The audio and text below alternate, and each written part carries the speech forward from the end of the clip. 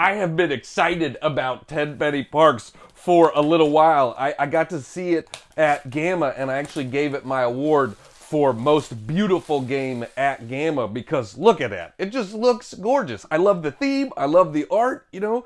You are basically trying to build an amusement park, but it's not like a modern Six Flags.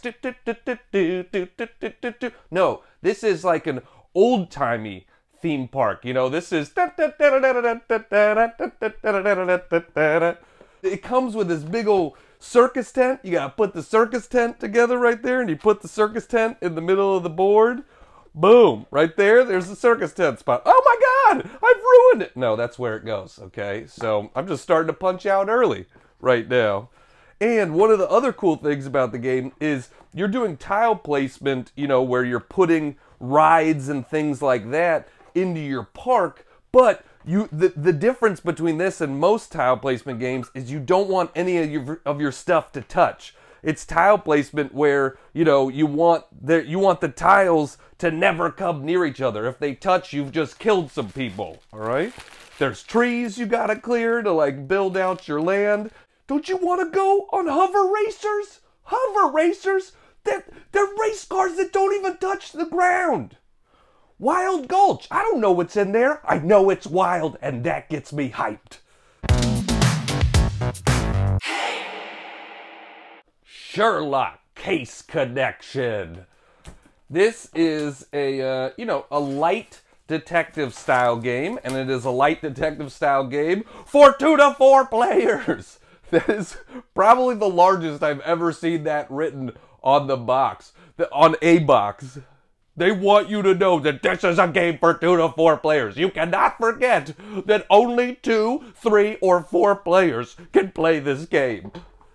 So, you know, in the game you are visiting locations to gather evidence, you are using evidence to connect threads, and then trying to, you know, solve some stuff and become a detective. So this is, like I said, this is a detective game, but it's a detective game that plays a little bit shorter than a lot of them, that's a little bit easier to introduce to newer people, that sort of thing. This is a game you can play in 30 minutes, and, you know, look, the rule book is only 3 pages right there. You don't count as a page, Benedict.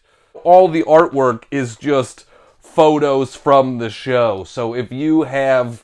You know, if you're a fan of the Benedict version of Sherlock Holmes and you want, you know, or you know somebody that is a fan of that, well, that's all this game. It's just these cards. You know, it's quite a large box for just some cards and some tokens and stuff like that. But you know, they really want you to know that it's for 2 to 4 players, and you can't write that big if it's a small box. Okay, this is important for people to know.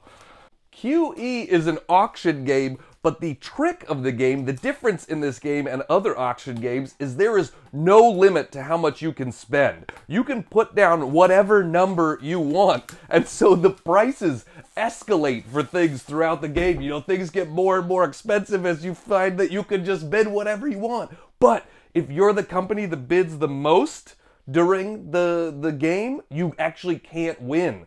So I just think that's a funny concept, right? Where you could just, money is no object, bid whatever you want, you know? This game is as if like Jeff Bezos is bidding on something. Money is no object. How much do you think a Twinkie costs, Jeff Bezos? I don't know, $5,000? Yeah, I bet you would say that. You have no idea what real life is like. You're going to space, dog. That's how much you don't know what real life is like. You're going to space. If you want to write down $1 billion in a game, if you want to bid $1 billion on something, if you want to bid $1 trillion on something, if you want to bid $1 quadrillion, play this game. I don't know what's after quadrillion, but you can do that one too. There's no limit. Shobu is a game that I've wanted for a while, and I finally got it. This game, you know, look at that. This game just looks classy. I don't even know if I'm going to play it. I just want it in my collection to make me look smart. Okay? This is a game that makes you look smart. I'm tricking people who come over to my house that think I'm a classy individual.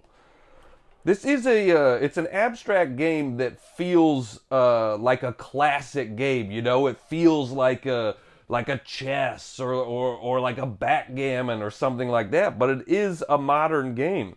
I mean, look at these components. Big old wood boards right there. These are stones. They went and stole these from a garden to put them in this game, okay? That's how much they care about classy components. They stole stones from a garden. There's a rope, you know, you can use it as a bracelet, wear it around to let everybody know you're a real Shobu head. You know, this bracelet is like, yo, dog, I play Shobu. Anybody out there sees it, and they're like, you want to play right now? Because it is a two-player game. You just need one person to see you with it and say you want to play, and you can have a game. Air, land, and sea. With our powers combined, we are Captain Planet. Oh, I'm sorry. I didn't mean to be disrespectful here. The full title is Air, Land, and Sea, Spies, Lies, and Supplies. And I expect you to say that every time you pull out this game.